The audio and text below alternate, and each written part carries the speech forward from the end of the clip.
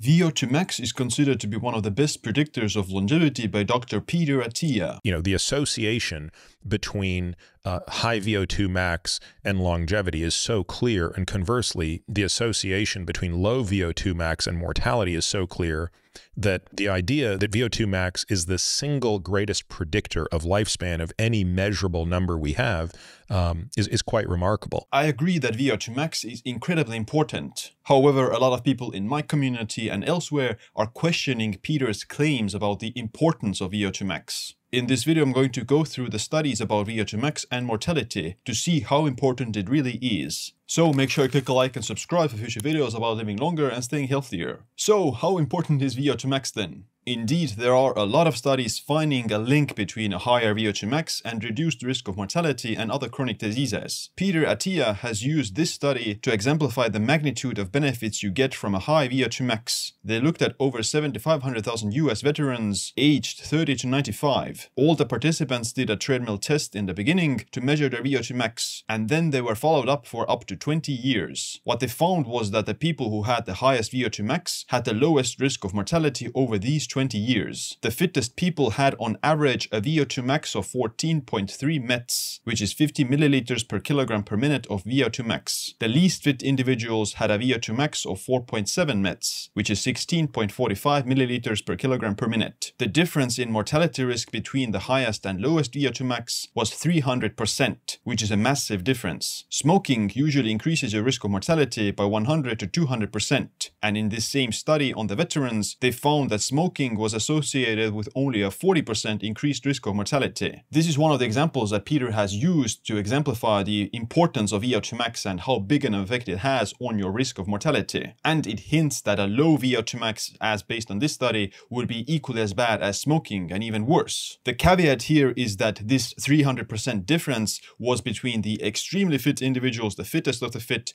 and the least fit individuals. As you can see from the graph, there's a lot of other subgroups in this study that fall somewhere between very fit and not so fit. A VO2 max of 4.7 METs or 16.45 milliliters per kilogram per minute, which is the least fit group, is considered the frailty threshold, below which you're functionally dependent of caretaking and you're not able to take care of yourself physically. It's the unhealthiest and oldest of the people who are limited in what they do physically. Of course, there's going to be a massive difference in mortality between these people and the fittest in this study. So what's the difference in mortality between the fittest people and the second fittest people? The second highest group of fitness had a VO2 max of 12.1 METs or 42.35 milliliters per kilogram per minute. The difference in mortality between the extremely fit individuals with a VO2 max of 50 was 39%. That's not as big as the 300% between the extremely fit and the least fit individuals, but it's still quite high. And as you remember, in this same study, they found that smoking was linked to a 40% increased risk of mortality.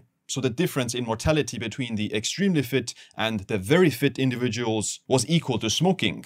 What about those who were considered just fit? The ones who were just fit had a VO2 max of 10.4 METs or 36.4 milliliters per kilogram per minute, and they had a 66% higher risk of mortality than those who were extremely fit. What about those who were moderately fit? Moderately fit individuals had a VO2 max of 9 METs or 31.5 milliliters per kilogram per minute, and they had a 113% higher risk compared to the extremely fit individuals. And lastly, those with low fitness had a VO2 max of 7.1 METs or 24.85 milliliters per kilogram per minute, which resulted in a 188% higher risk of mortality compared to the extremely fit folks. That's still very eye-opening and thought-provoking. Those who were considered extremely fit with a VO2 max in their 50s still had about the same risk reduction as those who were smoking. Compared to the extremely fit individuals who had a VO2 max in their 50s, those who were also very fit with a VO2 max in their 40s had a 39% higher risk of mortality, which is equal to smoking in this same study. It's not the 400% difference as between the extremely fit and least fit individuals, but it's still quite a massive difference. So, is Peter Attia right that a higher VO2 max is linked to longevity? It's certainly linked to a reduced risk of all-cause mortality and heart disease. Whether or not these people are going to live to 100 is not clear, because there are many unpredictable factors that determine how long you're going to live. However, if you do want to live longer, then increasing your VO2 max is one of the most reliable methods of doing so. And most of it comes from reducing your risk of mortality year by year. And if you have a lower risk of mortality year by year, then you are delaying death essentially. The reason that that is the case is that VO2 max is a remarkable integrator of the work you have done to get fit.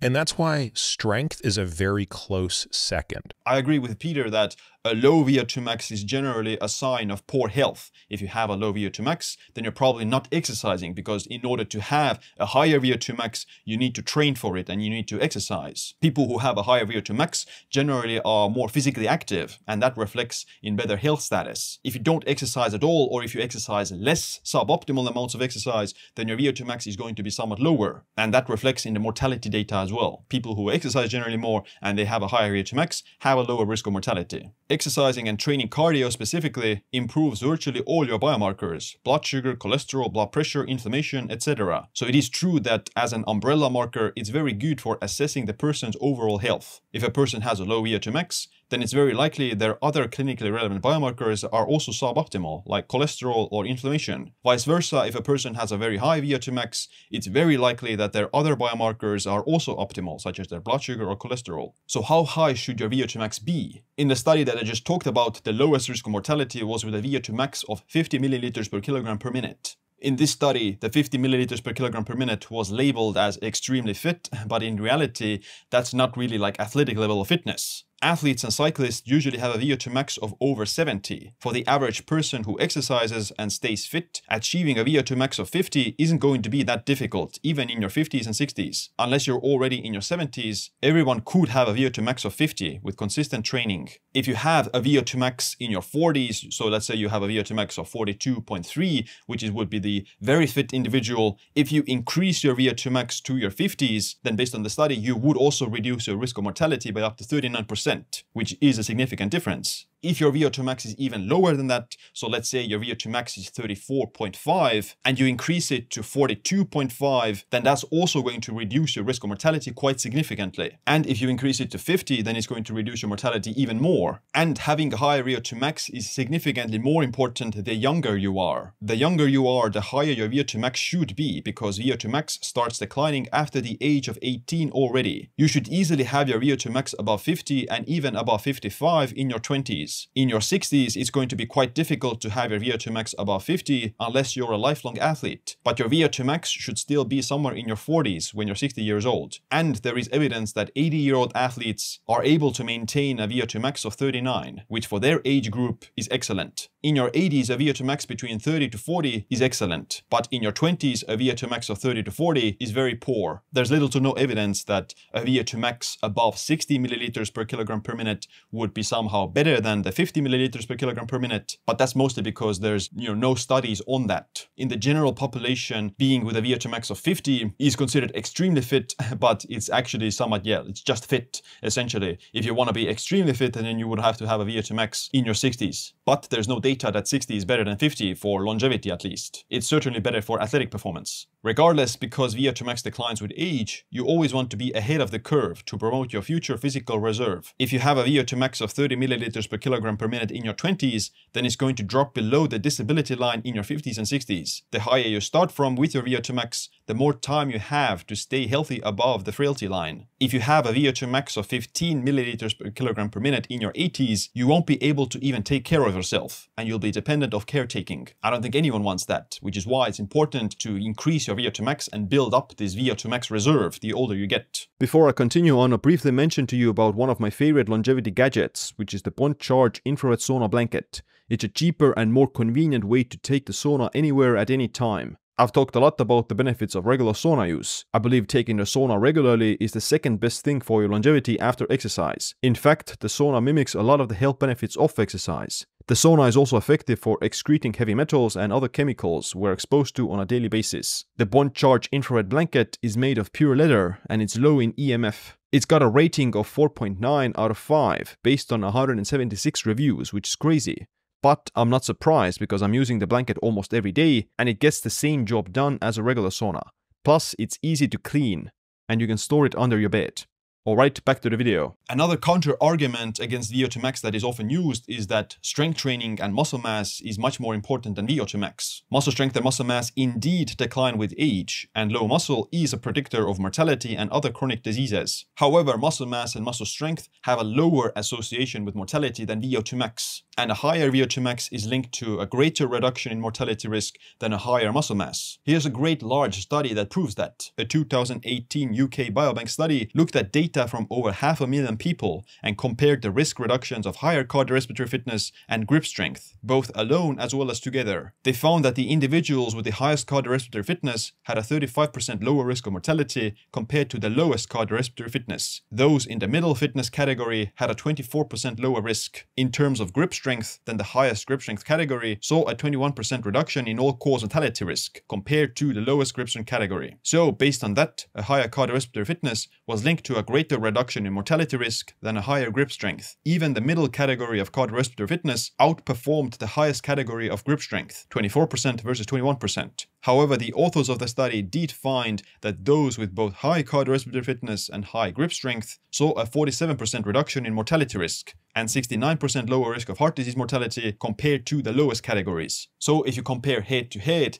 then cardiorespiratory fitness provides greater risk reductions in mortality than higher muscle strength. But ideally, you want to have both. You want to have high grip strength and high cardiorespiratory fitness, although the benefits of grip strength and muscle strength appear to plateau at the intermediate level. Basically, you want to do both cardio and strength training for maximum risk reduction. In conclusion, cardiorespiratory fitness is incredibly important for longevity, and a higher VO2 max is just a reflection of your cardiorespiratory fitness. To have a higher VO2 max, you will need to train it. No one is really born with exceptionally high VO2 max, and unless you train for it, unless you actually do some form of exercise, then you're not going to see an increase in your VO2 max. Of course, there are ways to increase your VO2 max besides cardio. Some people can see an increase in their VO2 max with strength training as well if they have a poor cardiorespiratory fitness to begin with, but to really optimize your VO2 max and get it into the lowest risk category of 50 milliliters per kilogram per minute and above, then you do need to do some specific cardio work. If you want to learn more about exercise and longevity and all the other aspects that relate to that, then check out my new book, The Longevity Leap, at thelongevityleap.com or the link in the description. Other than that, thanks for watching this video. Make sure you click a like and subscribe for future videos about living longer and staying healthier. My name is Siim. Stay optimized, stay empowered.